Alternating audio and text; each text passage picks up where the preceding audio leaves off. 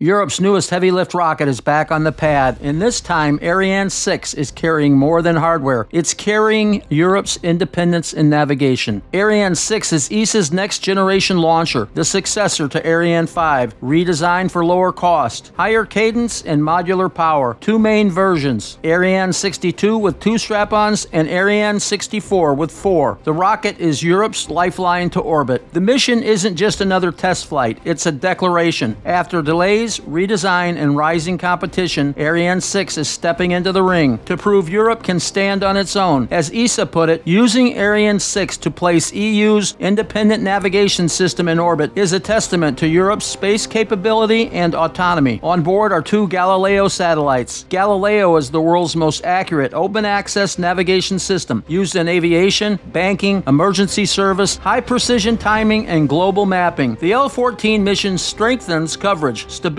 and resilience across the navigation grid. Most people think GPS means one system, but GPS is only one constellation. The US operates GPS, Europe runs Galileo, Russia operates GLONASS, China operates Beidou. Modern receivers blend all 4. More accuracy, more redundancy, more resilience. The future is simple. Every device will use every satellite. EU SPA says this mission will strengthen the EU's secure, autonomous, and highly accurate positioning, navigation, and timing capabilities. Galileo used to fly on Russian Soyuz rockets out of Kourou. That door closed in 2022. Ariane 6 restores something Europe lost: independent access to space. Liftoff from the Guiana Space Center, booster separation over the Atlantic, core stage shutdown, upper stage ignition with the Vinci engine, restart capability for pinpoint delivery, medium Earth orbit, 23,000 kilometers up, a perfect insertion window. ESA Transport summed it up. Final preparations. The next 2 Galileo satellites are inside the Ariane 6 fairing. Billions invested, commercial customers waiting, political pressure rising, and a continent waiting to see if Ariane 6 becomes the workhorse Europe needs. This mission previews the next era of navigation: multi-constellation receivers, resilient timing networks, navigation that supports aircraft, autonomous vehicles, emergency systems, and global infrastructure. Galileo's upgrades push Europe toward a world where navigation is unstoppable. Space Daily, a recent industry briefing, said it clearly.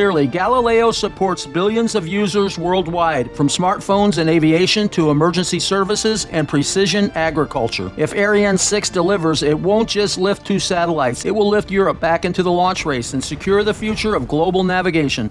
You've just watched Beyond Max Q, a T-minus now deep dive into the forces shaping the space frontier. New briefings arrive without warning. Commander Cooper, out.